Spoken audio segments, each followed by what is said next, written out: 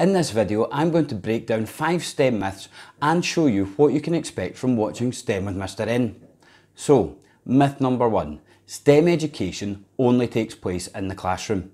STEM education can actually take place anywhere. One of the main things I look to do with my channel is make sure that you are able to perform the experiments at home.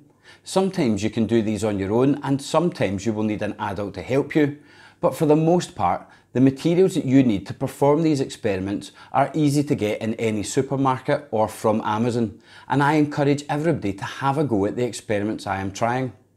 Myth number 2. STEM is only for certain types of people.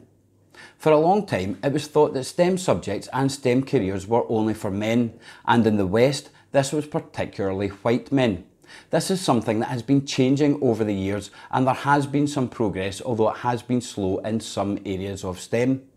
On my YouTube channel, every month I release an interview with a different person working in a different STEM career. Some of my interviewees have included a Haitian American who runs an educational drones company, a Sri Lankan engineer, as well as multiple women working in diverse fields such as engineering and forensic anthropology. The aim of these interviews is to show you that STEM is for everyone. It doesn't matter your race, ethnicity or gender, STEM is for all. Myth 3. STEM is only about teaching science, technology, engineering and maths. This is not the case. When you are doing STEM, you are actually developing a whole range of other skills, such as critical thinking skills, problem solving and creativity. You even have to communicate your ideas and learn the scientific process. The idea of STEM is to be able to then engage in real-world STEM problems. So on my YouTube channel, with the experiments, I try and link these where possible to different STEM careers that might use the skills and the knowledge that you're developing through these experiments. I also encourage people not just to try the experiments I'm doing, but to try different ways of doing the experiments or testing different materials. This is all about working up that scientific process, the problem solving skills and the creativity. Myth number 4. STEM comes at the expense of other subjects in the curriculum. Again, this is just not the case. As I mentioned in myth number 3, with STEM you need to work on your communication skills.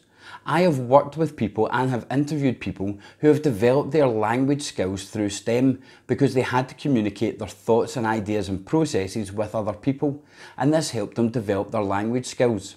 You should also be recording the results of your experiments and your observations, and maths links in quite a lot with different sciences, technology and engineering, which is why it's a vital part of that STEM acronym.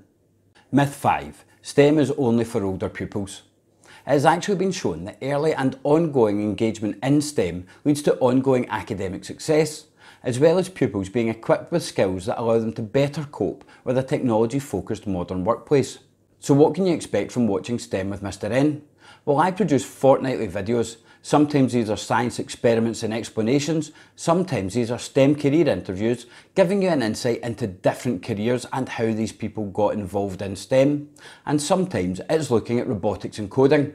Notable interviewees include a paleontologist advising on the upcoming Jurassic World film, a world-leading forensic anthropologist, an internationally known theoretical physicist and best-selling author, and a former engineer for Ford who's advised on multiple BBC programmes. I could sit here and speak to you about all of the different things I've done, but it's much easier just to show you. So let's check it out.